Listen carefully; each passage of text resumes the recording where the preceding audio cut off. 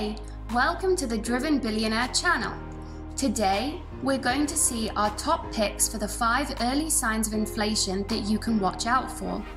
Make sure to watch the entire video because number 1 is probably the last sign before things go really bad with the economy. A disclaimer alert is now in effect, since in this channel and in this video, we do not recommend or advise you to buy or sell any stocks, cryptocurrencies, or any other assets and goods. The purpose of this video is for education and information only. We are not responsible for your decisions. Number 5, utility stock prices. Utility stocks are known to have mostly very stable prices and better dividend returns than the average stocks.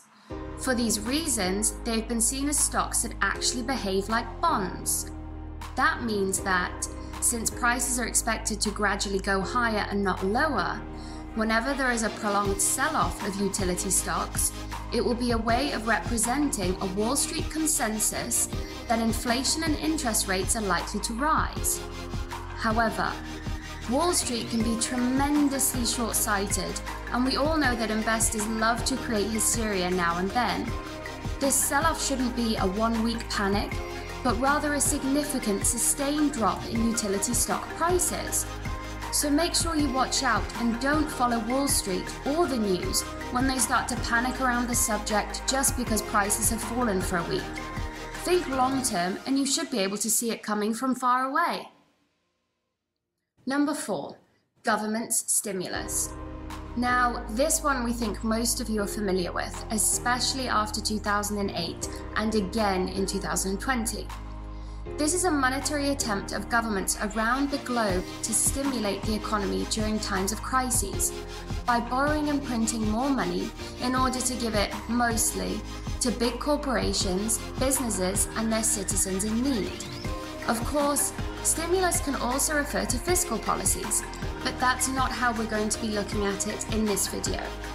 In 2020, we have seen governments giving out stimulus packages in order to contain the damage impacts that economies would have due to the pandemic. These stimulus packages were given in loans, checks, tax rebates, increased welfare, and other methods. But what does all this mean in the end? Well, it means that the governments are printing or borrowing more and more money every time you see one of these stimulus packages being approved.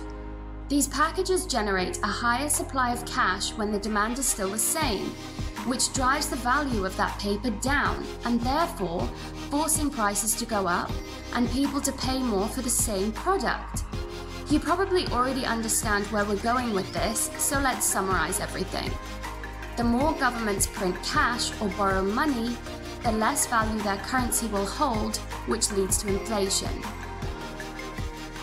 Number 3, commodities prices. Commodities such as raw materials like copper and precious metals like gold and silver have their prices as good indicators for early signs of inflation. The reason that investors look at commodity prices as a leading indicator of expected inflation is that commodities respond quickly to widespread economic shocks. When prices of commodities peak, it's never a good sign, and it can be seen through 2 basic theories. One suggests commodity prices react quickly to general economic shocks, such as increases in demand. A good example is when an increase in the price of commodities like gold occurs, which often means that people are losing trust in paper money, and once that happens, people look to tangible assets due to the store value that it can hold. The second is that changes in prices react to systemic shocks, such as natural catastrophes or even wars. Take a hurricane, for example. It can decimate the supply of agricultural products and result in increased supply costs. But by the time it reaches consumers, overall prices would have increased and inflation would follow. Another example would be the 1970s energy crisis. It had an evident correlation between oil and its lack of supply.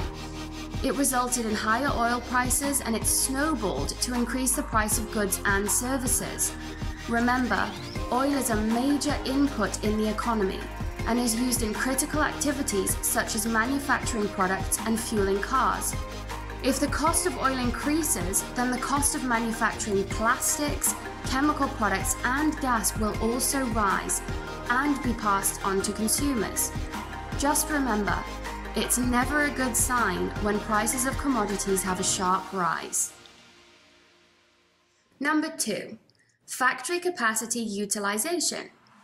Specialists, economists, and investors love to use the factory capacity utilization indicators for signs of inflation. It's often believed that if the utilization rate goes over 84%, inflation is going to increase.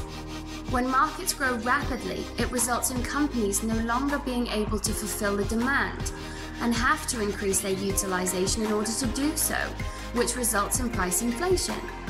However, when the demand for a product weakens, the excess capacity means that not enough demand exists anymore to require the expansion of production. Number 1, wages and unemployment rates.